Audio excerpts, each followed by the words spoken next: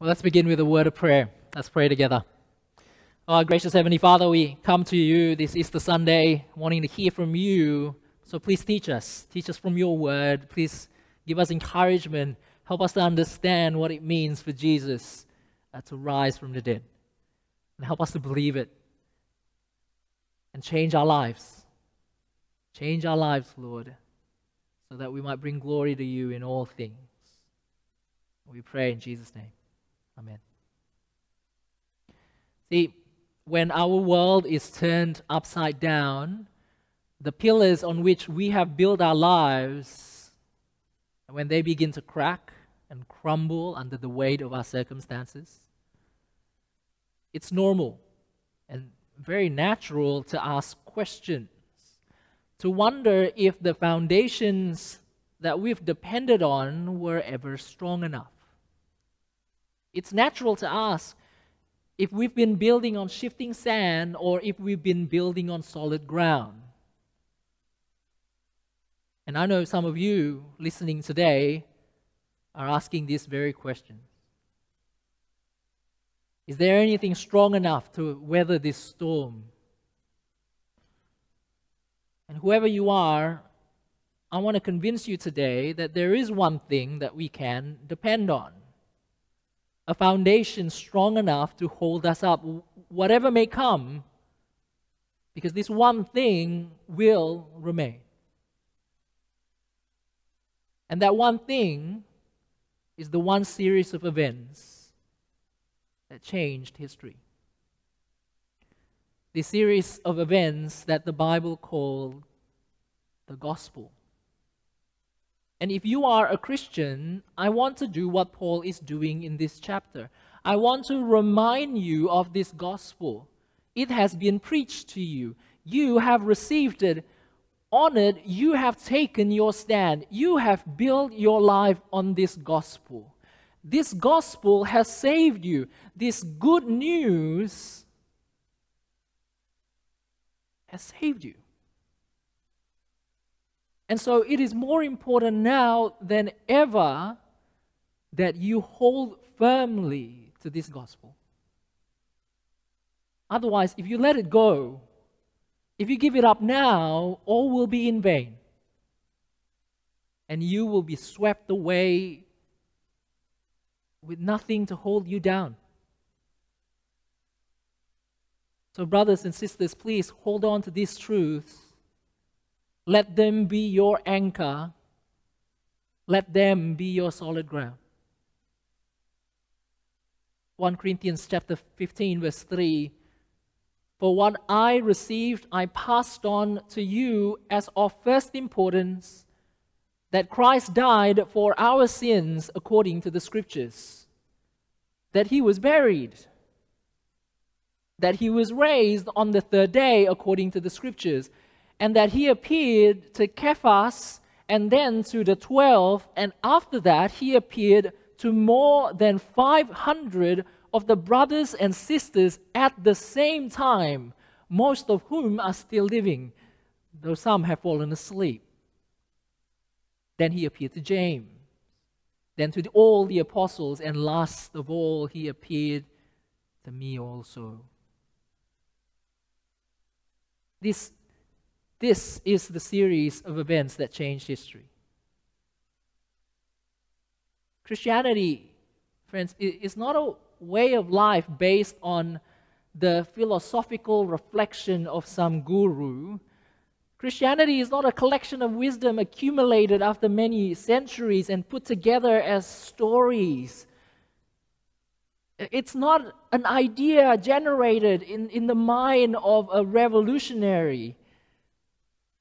No, Christianity is the outworking of a series of historical events. It is the result of something that happened in history. Events that completely changed the world. That 2,000 years ago, a man by the name of Jesus died for the sins of his people to bring forgiveness, to reconcile them to God, according to the Scriptures. That means it was predicted in the Bible. And he really died. His lifeless body was buried. But also, as predicted in the Holy Scriptures, he was raised to life 3 days after he died. And this wasn't the imagination of a few die-hard followers. He physically appeared to many people. At one time, 500 people were there at the same time they were there. And surely you can see how these events would change the world. And it continues to shape our lives today. The reality of a man who died to reconcile humanity to God and defeated death by rising again. That changed everything. If you are a parent, I'm sure you are teaching your children to eat all sorts of different types of food. One of our family proverb is, you don't have to like it, you just have to eat it. My kids know it by heart, and they say it all the time when it's their sibling who doesn't want to eat something they don't like. It's really hard not to be the dad or to be like a dad when I'm around other people too. Like one time, someone told me they just don't eat fruit. And I find out that they're not allergic to fruit or anything, they just don't do it. They don't like fruit.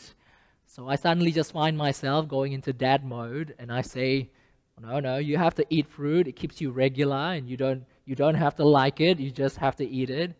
And then I found out later on, apparently, when they were young, their parents made them eat fruit. And one time, trying to force themselves to swallow a piece of fruit, it got stuck, and they started choking, and apparently it was very traumatic, and it made them unable to eat fruit ever again. Now, some events have that great effect in your life. Well, let me tell you one event that must have the greatest effect. This one. Jesus rising again and appearing to people, his friends, his followers. At one time, 500 people were there, appearing to them in bodily form. Well, that has to have an effect on us today. And let me tell you, it has great effect on us today who are facing death. Our news on the coronavirus had been dominated by two things in the last week or so. The first thing is, who's getting fined for flouting lockdown laws? Who's still going to the beach, or who got caught going to their holiday home, or who's playing cricket with their mates and got fined $1,000 each, or who's just going for a drive for no reason and got stopped by the police. But the second thing that really dominated the coronavirus news is this: how many people have died. And in Australia, we've actually been quite fortunate. Our government had acted reasonably quickly, and many lives had been saved as a result of that. But all over the world, people are dying in the thousands every day from this disease. In the thousands, daily. And in many parts of the world, it's just beginning. And these are mostly numbers in developed countries with sophisticated healthcare systems. We are a world gripped in the cruel jaws of death.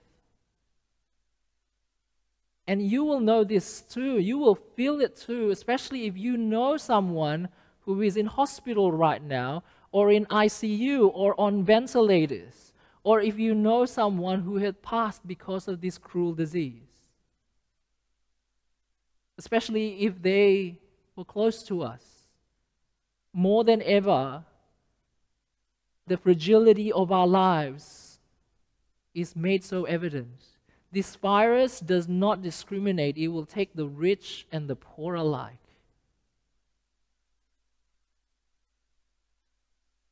But we have to remember however extraordinary our situation is at the moment, there's actually nothing novel about it. It's not new. Because death had always been there. It had always had a 100% success rate. People have been dying every day ever since humanity turned away from God. Hundreds of thousands of people die every day in this world with or without the coronavirus. And long after this virus have passed, death will still remain. It continues to prowl like a hungry lion ready to devour each one of us, waiting for our time to be up. And death does not discriminate either. It kills the rich and the poor, the young and the old, the good and the bad. C.S. Lewis, the English author and thinker, said the same thing when the world was gripped by the fear of the atomic bomb in 1948. He said this, in other words, do not let us begin by exaggerating the novelty of our situation. Believe me, dear sir or madam, you and all whom you love were already sentenced to death before the atomic bomb was invented. And quite a high percentage of us were going to die in unpleasant ways. And I want you to know, friends, I do not say this glibly. Death is terrible and it is horrendous. I know this from personal experience. Death has broken into my home and stolen someone I love in the dead of night. I know how horrifying death is. Death, it is the most unnatural thing there is. But we have normalized it. We've grown accustomed to it. We've learned to ignore it. But from time to time, it growls and it roars. It calls us to attention. It bares its fangs. And we find ourselves in a nightmare we cannot wake up from. Like the last few weeks, death has roared. And we find ourselves again in a world gripped in the cruel jaws of death. We've woken up and we've realized that this has always been the case. And that is why the risen Jesus is the only hope we have. That is why that event in history, when Jesus conquered the undefeated enemy, is such great news to us today. It gives us hope to a world in the grip of death. One man had defeated death. His name is Jesus. 1 Corinthians chapter 15, verse 20. But Christ has indeed been raised from the dead, the first fruits of those who have fallen asleep. But each in turn. Christ the first fruits, then when he comes, those who belong to him. The resurrection was not a once in a history fluke, never to be repeated again. Like, throwing a coin in the air and have it land on its edge. Apparently there is a 1 in 6,000 chance for that happening, so there's something for you to do when you're bored at home. No, it's not a fluke. The resurrection of Jesus is a promise. You see that word? See that word, first fruits?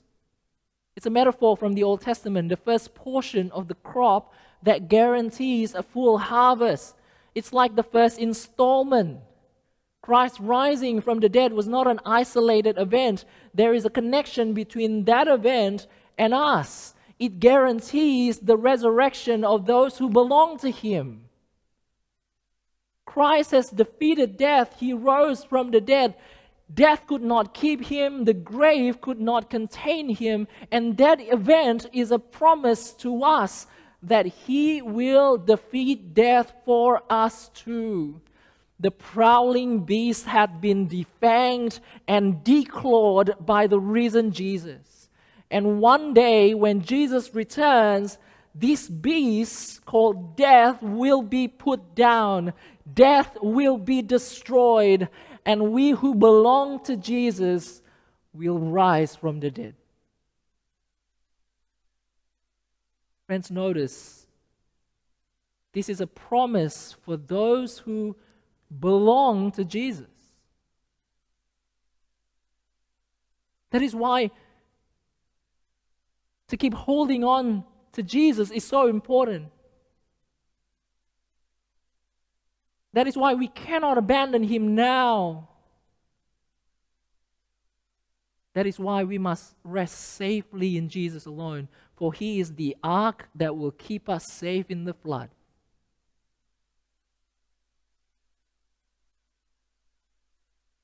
This is also an invitation to you if you do not belong to Jesus. It's an invitation for you to put your trust in Him, to follow Him. And if you want to know what that means, if you want to know what it means to belong to Jesus, go and chat with that friend who invited you to join us today. Or come and chat with me. Go to our website, sun.kwy.ch. I will be on a Zoom meeting straight after this, and you can come and talk to me about it, and you can ask all your questions, and I will do my best to answer them. But let me tell you this now, Christ is our only hope in this world gripped in the cruel jaws of death. He can be your hope too. You know what?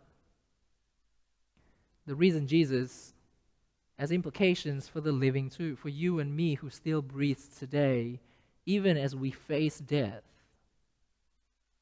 Because when you belong to Jesus, when you know that death had been defanged and declawed by Jesus, and that one day death will be put down and you will rise with Jesus, that changes the way you live. Hebrews chapter 2 talked about what Christ did for us when He defeated death. Hebrews 2 verse 14. Since the children have flesh and blood, He too shared in their humanity, so that by His death He might break the power of him who holds the power of death, that is the devil, and verse 15, and free, this is what Christ accomplished by defeating death, and free those who all their lives were held in slavery by their fear of death. With death prowling around us, we are gripped by the fear of death. We were enslaved by this fear. And the only way we could deal with it ourselves was to close our eyes, pretend that we are invincible, delude ourselves that somehow we can escape its jaws. We distract ourselves with silly games and the busyness of the modern world. And we put our hope in things that can only delay death, but never defeat it. But Jesus accomplished what a million distractions can never do. He freed us. He freed us from the slavery of the fear of death. Look at Paul. In this chapter, he knew what Christ had done, the sure promise that he has in the risen Jesus. That is why he willingly endangered himself. He willingly faced death, because he has something greater than human hopes. He has something greater than the distractions of eating and drinking and the meaninglessness of life in the face of death. He has the hope of the risen Jesus. Friends, if you belong to Jesus, we have that hope too. We can live a life that has greater meaning than delaying the inevitable, just pushing it further and further, knowing that one day we will face it. We can work now for something that will last. Even in 6 billion years, we can walk the path of self-sacrifice. We can serve the need of others. We can face the storm that is coronavirus because we have been freed from the slavery of the fear of death. Because our hope is not in this world. Our hope is in the risen Christ.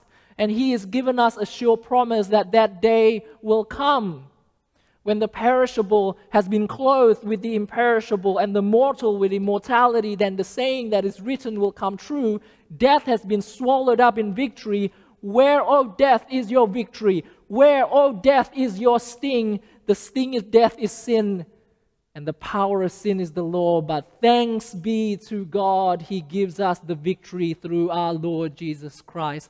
And when this is our battle hymn in the face of death, we can be free from the oppression of death. We can live with hope because of the risen Jesus. You see how our lives can change even today.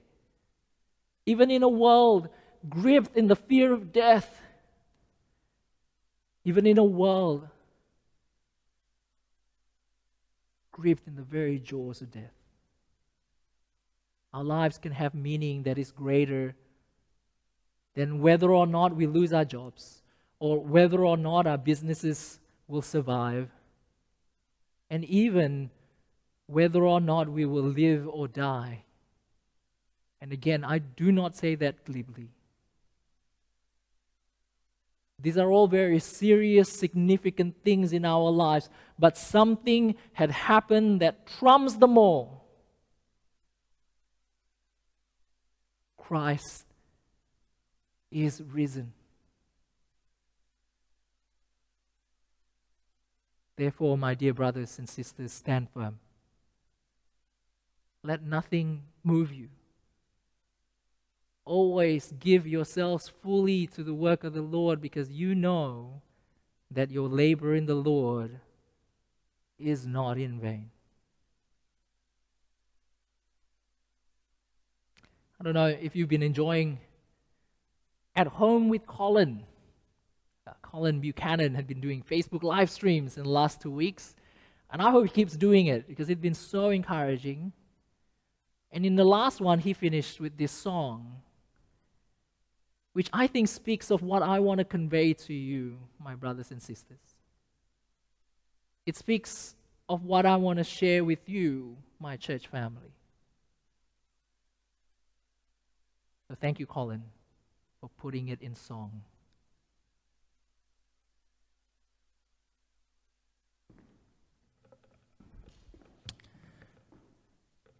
So I want to sing this song. Now, the musicians have recorded everything before I even started my sermon, so that's why I have to sing it myself today. But it's a song that would really encourage your children too.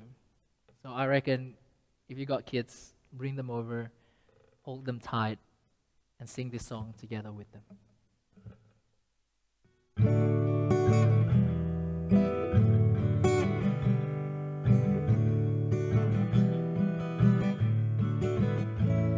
Be strong and courageous, the Lord of the ages holds this little one safe by his side. Be strong and courageous, the Lord of the ages holds all his little ones safe. Do not fear the darkness, do not fear the sadness, do not fear the sickness.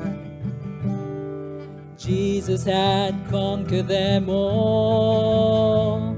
Be strong and courageous, the Lord of the ages holds all his little ones safe by his side. Be strong and courageous, the Lord of the ages holds all his little ones safe. Do not fear the enemy, do not fear the poverty, not fear eternity. Jesus has conquered them all. Be strong and courageous, the Lord of the ages. He holds his little ones safe by his side. Be strong and courageous, the Lord of the ages holds all his little ones safe. He holds all his little ones safe. He holds all his little ones safe. Let's pray.